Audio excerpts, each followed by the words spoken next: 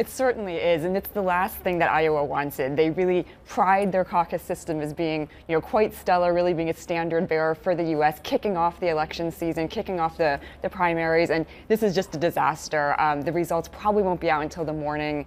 The party's struggling with being able to explain why this is happening, and you can expect Trump to just dig in on this. Does it mean anything for the candidates themselves? I mean, we can think of 4 or 5 off the top of our head who seem to be the main candidates. I think the field is still pretty much double that as well. Yeah. Are we going to see a lot dropping out after this? Well, so Iowa is always a big kind of game changer. You'll see New Hampshire just 1 week, so a lot of the candidates, even if they don't do so great in Iowa, they'll try and stick on through New Hampshire, see if they can get a bump there with a very different kind of voter and different kind of demographic. But for sure, it's a big field now. Some are going to have to drop out. And finally for me, I mean, I mentioned Buttigieg as well.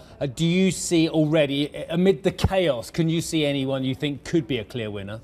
Oh, well, so one thing that we have heard so far is that the numbers are whoever is going to win will be a much lower margin of victory than in the past. And we expect a lot of close results coming out of this. Obviously, Biden, Sanders, both polling very strong, as well as Buttigieg and Klobuchar. It's funny, I mean, when I heard this morning, it just suddenly took me all the way back to 2000 and hanging chads and the problems with the electoral process at that point. It certainly does, right? It's almost like traumatic memories coming back from that election and just the disaster of the election process itself. It raises some questions about the process, obviously, but coming back to Steve's line of questioning, where then do you think, based on what we know so far, does this leave Sanders and Warren? Because the suggestion is that actually they haven't done as well as some had hoped in their own camps through this Iowa process. Yeah, so it will be interesting to see. Sanders has had a pretty strong late surge. He's been really effective in doing a lot of Twitter outreach and reaching out to Latino voters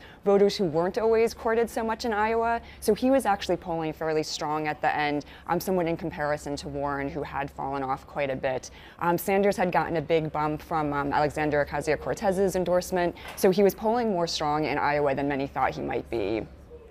I want to just pick up on that, the movement of that is Bernie Sanders, because there is sort of a campaign that's unfolding to elect a movement, not just Bernie Sanders, not the man himself. And I wonder whether it catches on, because in contrast, on the other side is President Trump talking about an economy, even in Davos, that works for everyone. But what we've seen is even greater inequality.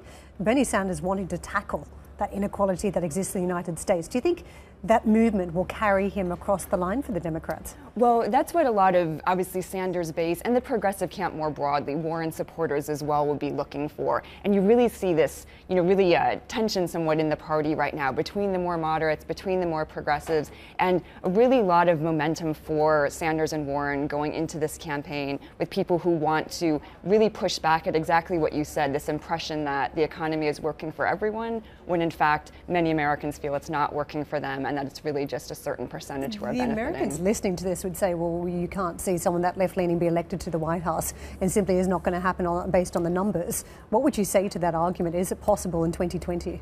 Yeah, and this is the huge question right now. And when we look at some of the national polls, Sanders does well against Trump, but that's if we're thinking more of a popular vote model. If you're actually looking at states and the way the electoral system works and what states would get a progressive candidate across the line, it gets a lot tougher for a progressive candidate. With that said, many people in the party are worrying that if it is a more moderate candidate, big swaths of the party that do support a Warren or Sanders kind of candidate won't come out to vote or would support a third-party candidate, so you lose votes in that sector. So it's a real kind of gamble right now with which voters you're going to court and which are going to leave. Hi, I'm Joanna Bersecci, and thank you for watching. You can check out more of our videos by clicking on the boxes on the screen. And don't forget to subscribe to our channel for more from CNBC International. Thank you for watching.